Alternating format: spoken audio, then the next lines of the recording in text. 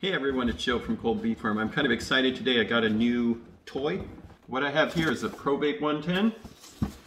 I decided to take the plunge and to get it. Up until now I've been using a vaporizer from a Man Lake, one of those ones with the little cups in the front. And it just takes forever. It takes like 7 minutes a hive. And since I want to do beekeeping as kind of a side business, I need something that's more efficient.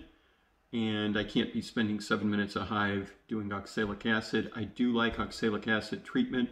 It is quick, it doesn't harm the bees as much as some of the other treatments, and you don't have a lot of the residue that remains in the colony, and it's a natural compound, and it's just a good way of controlling the mites quickly. Now, if you have brood in the colony, it's not as effective, but you can do multiple treatments to reduce the population, so if you do it a week apart. But if you do it a week apart, you need something that's quick. You can't be spending 7 minutes a hive. Earlier I was treating about 20 hives, 7 minutes a hive. It really adds up. I mean, it could be 5 minutes a hive, but by the time you do something else and forget about it, come back, change it, switch it to another hive, it just doesn't work very well. So I decided to get the ProVap 110. It looks like this. I'm sure you've seen it in a lot of videos. It's nothing fancy. I was really considering the Easy Vape. I think his name is John. I contacted him and he said that they're sold out for several months and it would be quite a long wait, and I really wanted to hit my hives with some oxalic vape again before winter. I did do it in August, but I want to do it again maybe a couple times here in October. One of the things with the Easy Vape too is I've watched some videos and it's a little wonky. For the price point, it seems to do a decent job. I want to have something a little more solid, but what we got here, it does plug into a 15 amp outlet. You can't use it with the battery, at least not directly. If you do use it with the battery, you have to get an inverter.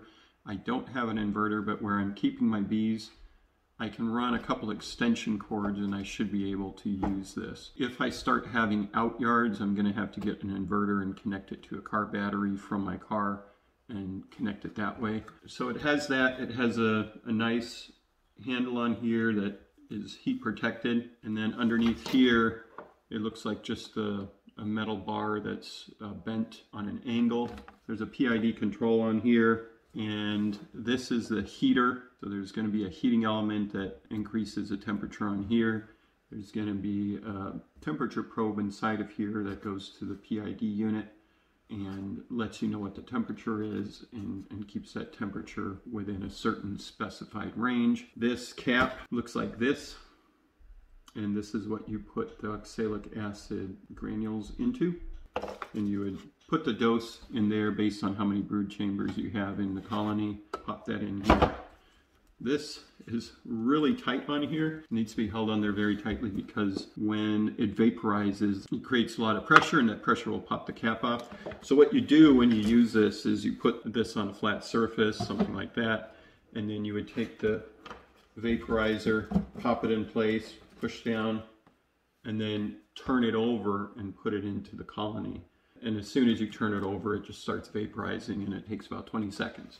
So I'm gonna do a video out in the bee yard with this, but I wanted to kind of do an unboxing. There's not a ton in the box. There's a little scoop for oxalic acid, and I have 3 of these cups for the oxalic acid, and there's a little instruction guide, and the instructions say, this subliminator, a more accurate term for the vaporizer, but we'll use the term vaporizer as most know it by that name, is strictly for use with a grounded 110 volt 3-prong socket. You use the ProVap Easy in front of the hive, connect the 2 parts of the Easy together and tighten the connection. connect the vaporizer to your 1-volt power source. I like to use inverter connected to 12-volt battery as it never fails, as maybe a generator would. The inexpensive Centec power inverters from Harbor Freight work great. It usually takes 2 minutes to reach operating temperature. The red sequence readout will display 250 when ready. Place the stem of the vaporizer in front of the hive entrance. Then take the included capsule, dip it into the oxalic acid. The dampness of the oxalic acid will hold the oxalic acid in the capsule. Note the capsule is constructed to hold 2 grams. Slide the capsule into the stem and place your thumb over the stem hole. This holds the steam from escaping. When the capsule descends into the heating chamber, it will release the oxalic acid to start subliminating.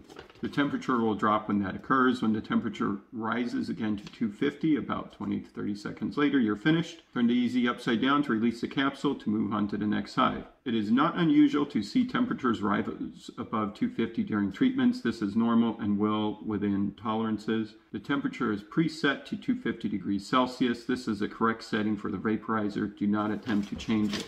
And then it goes on with some safety information.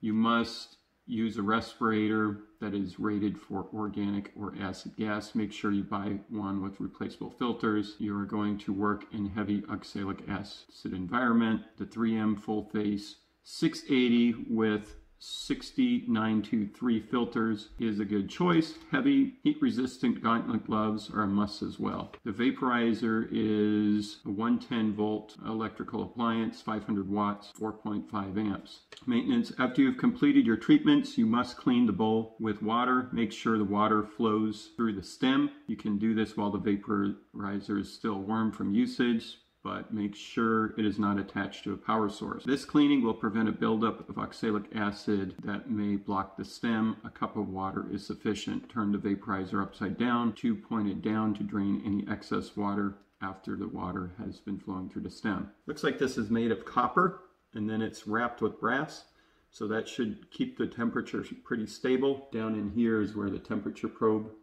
is, and that line runs into the control box. This is where the heating element is connected to. It looks like it connects directly to this brass piece. That runs into the control module as well. And that is pretty much it. From what I've seen in reviews, the ProVap 110 seems to be a pretty reliable product. I have seen a few people complaining that the temperature doesn't hold properly or it doesn't reach 250, but it seems like a lot of people like it, and it is very efficient. It is very quick. I've seen that they're normally around 700, but when I bought it, it was around 500.